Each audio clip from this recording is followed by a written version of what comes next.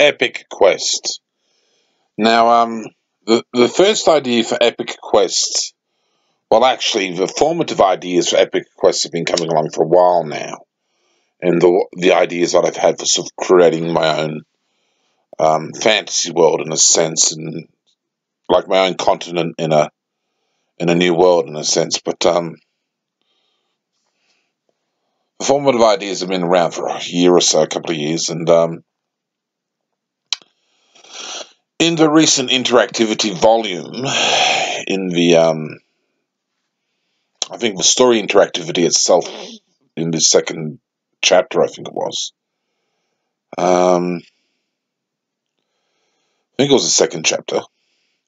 Could have been one of the other chapters, but Epic Quest ideas were drawn out, and at the end of this video, there's a map of an Epic Quest maze, which is at the end of this video. But some basic ideas for Epic Quests were drawn out, and also there's a new volume, which is volume 51 of the Angel Saga also, which is titled Epic Quest.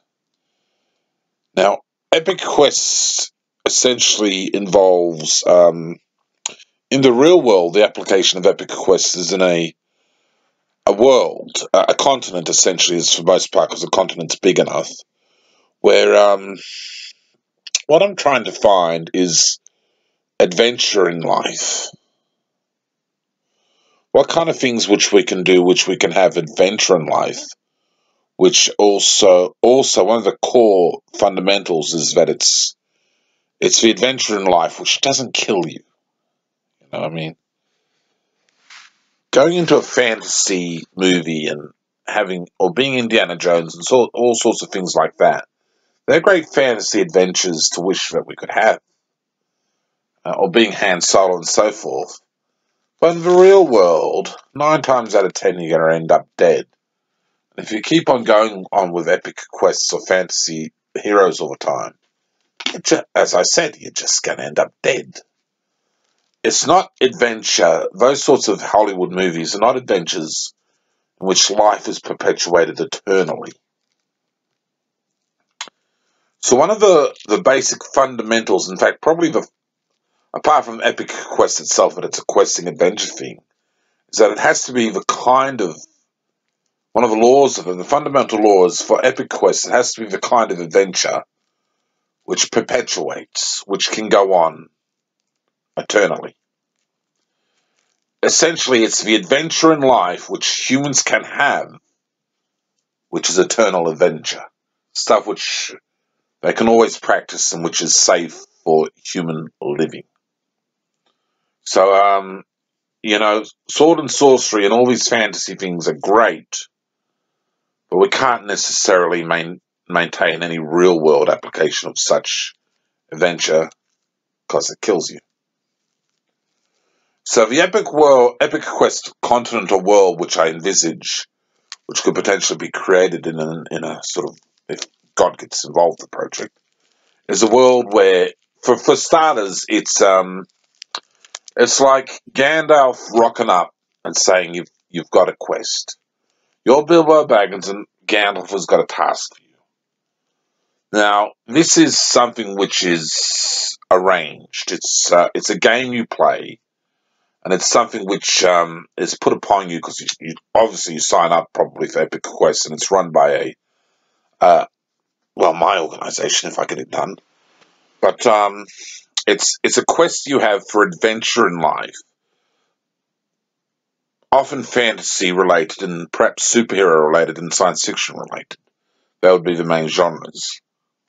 But like I said, what's involved with the questing in Epic Quest, the kind of adventures which are not going to kill you. Now, it's more than just a game.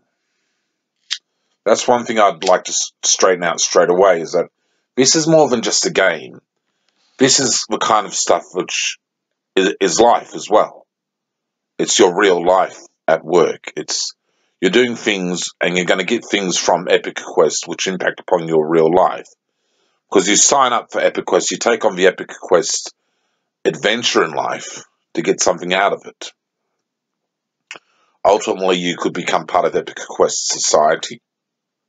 Quite conceivable, because you could find your home in an adventure town or something. And I've got an idea that for Epic Quest, that for questing heroes, what we would get in is mail order brides / dating agency brides who are ready to find a man, and they would be placed at something like a lady in waiting or a barmaid in a tavern.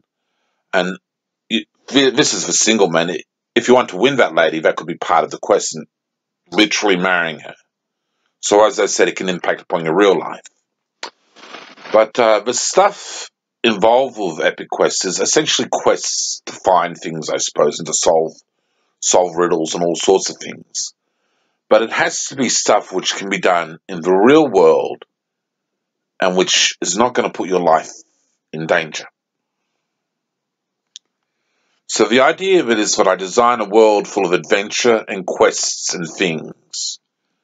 And it's the scope of a continent in the eternal, most likely, in some sort of eternal scenario. If I can get permission, from God to do the work, and if I can fill it with enough ideas to develop an epic quest thing where you go off for your adventure in life and see where Gandalf leads you.